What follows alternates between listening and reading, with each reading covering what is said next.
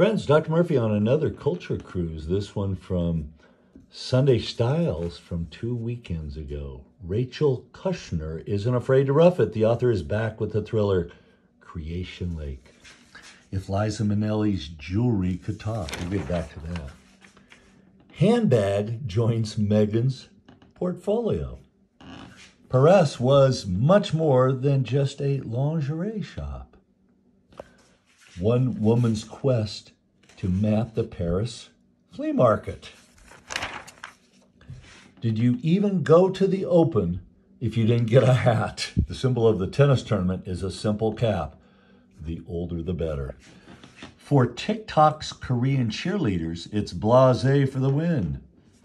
Videos of an ultra-chill dance routine have all but taken over social media algorithms. Of course, we've been seeing those fad dances go on for decades. When my father and I fell for the same woman, hearts were broken and life went on. Then a twist of fate changed things all over again. This also covers these tiny love stories, which are really good. A new generation of club kids, very young kids. Look at these photos. Waving a red flag, social cues. No plan, many feats. Beth Ann Hardison, model and modeling agent.